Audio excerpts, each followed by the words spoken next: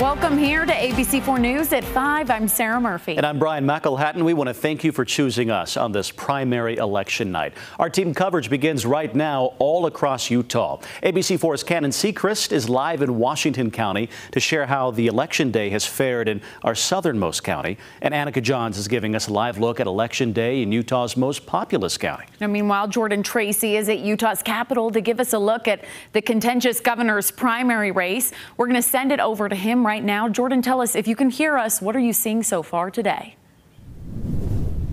Good evening, Sarah and Brian. You know, in this gubernatorial race, if you think about it, back in 2020, Governor Cox in his primary faced a larger field and ended up getting a very slim victory. But much different this time. He is facing Phil Lyman mano a mano. So let's talk about this campaign and where it has been at this point. We spoke with Phil Lyman about this campaign and what's pretty common in a Republican primary where there's a challenger against an incumbent. They're going to question that incumbent's conservatism, and that's exactly what Lyman has done in this campaign. He has questioned Spencer Cox on things like vetoing a bill that would have banned transgender athletes in women's sport, implementing DEI programs across the state, as well as his implementation of COVID protocols. It was something that he has definitely questioned throughout this campaign. But one of the key issues that Phil Lyman has talked about is this idea of switching on its head this top-down government approach, which he says is the current administration. Now, he wants to make sure the power is coming from the bottom up to the top. You disperse power as far down as you can get it, so it's closest to the people who are making those decisions that are most affected by it. You know, our education system has become a little top-heavy. Our water control has become a little top-heavy, and to have a government that wants to push that back down to the people, it works. And Sarah, looking into this race, it has tightened since the beginning. Early polls had a 40-point lead for Cox, and that's not the case. A new poll that just came out from Noble Predictive Insights actually has it as a 13-point difference. So Lyman said he has been very happy about closing that gap and thinks he has a lot of energy going into tonight. Now, one of the things we'll be keeping an eye on is that turnout in Utah counties as well as Salt Lake counties, and see what this race will actually turn out to be and how it shakes out. Now, we also spoke to representatives from the Cox campaign today. We'll have more on that coming up at 6. But for now, reporting live in Highland, Jordan Tracy, ABC4 News. Back to you. Okay, Jordan, thanks so much. We're continuing our team coverage now on the race for Utah's open Senate seat. Kate Gardner joins us after speaking with some of the front runners there. Kate? Yeah, well, it is hot out here and things are heating up in this race. Now, you can see behind me, there's not a whole lot going on, but the John Curtis campaign group, they're getting ready to celebrate. They think they're going to be celebrating tonight. Now, this is where they're going to be holding their watch party around 6:30 this evening. Now, the race for the Senate seat, there are 4 Republican candidates hoping to win this primary. Utah House Speaker Brad Wilson is one, Moxie Pest Control CEO Jason Walton is another, U.S. Representative John Curtis a third, and Riverton Mayor Trent Staggs is the fourth.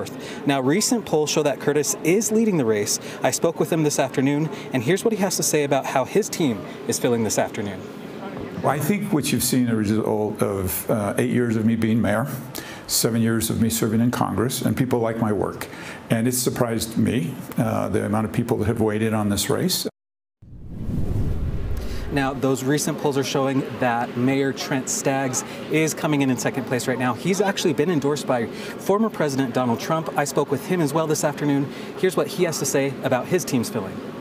We are the Republican endorsed candidate in this race, you know, winning the convention at 70% and getting all of these endorsements. It's been just fantastic.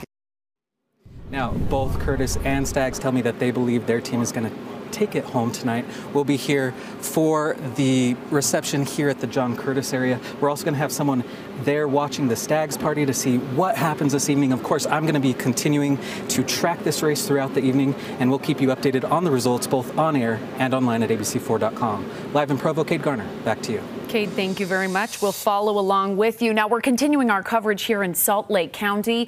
That's where we find ABC4's Annika Johns this evening. She joins us live from the county polling center with more. Annika, how has the turnout been so far today? Well, Sarah, it's been quite a steady flow of different individuals coming by today. Now here at this location at the Salt Lake County Government Center, they can either go inside and vote in person, or they can drop off their ballot box like you can see just behind me here. Dropping off that ballot of theirs just right there. And so here in Salt Lake County, like I said, you have those two options. So there are 19 locations where individuals who wish to vote in person can do so. However, if you don't feel like coming in person, like I said, you can swing by one of Salt Lake County's 28 ballot boxes that are scattered across the county. Now, I chatted with a few voters today who came in person to drop off their ballots or use one of the kiosks just inside here, and they say if you're thinking about not voting, they say to do it anyways. They say you have a right to vote and a right to use your voice, and while your input may seem small, your vote could be the deciding factor. I'll go with the cliche that every vote matters. And it's the closest elections that generate the most interest, and any one of us could tip the scales of democracy in the direction that we so please, right or left. Now, there are still 3 hours to come and cast your vote here. Now, if you are in Salt Lake County and you're looking for a way to find your location, you can visit our website at abc4.com, where there was a link that will take you to the official voting website. There you can just input your address and it will tell you your closest voting location. So make sure, like I said, you have 3 hours left. So get out there and vote. Reporting live from Salt Lake City, Annika Johns, ABC4 News. Annika, thank you. Finally, with our team coverage for you now, we're heading to Washington County, where voters are heading to the polls there today for the primary elections. Our Southern Utah correspondent, Cannon Seacrest, is reporting live from the Dixie Convention Center in St. George, one of the many voting locations across Southern Utah. Cannon? That's right, guys. Yeah, I'm out here at the Dixie Convention Center just right behind me there. And there's been a constant flow of vehicles that's been seen as local residents come to cast their vote and make their voices heard. Voters are headed to the polls to choose candidates for a range of local and state positions. Notable contests include the races for county commissioner and staff legislative seats, with the results set to influence the political direction ahead of the general election. I spoke with the poll manager Lisa Sandberg earlier this morning about this year's voters' turnout so far and what she expects by the end of the day. Last I heard reported from the county, we had 34.3% have turned in their ballots. So we've gotten another 244 today. I anticipate we'll be somewhere between 750 and 1,000 today. The polls in St. George opened this morning at about 7 a.m. and will remain open to the public till about 8 p.m. Unofficial election results will be posted on state and county websites. In Southern Utah, Cannon Seacrest, ABC4 News.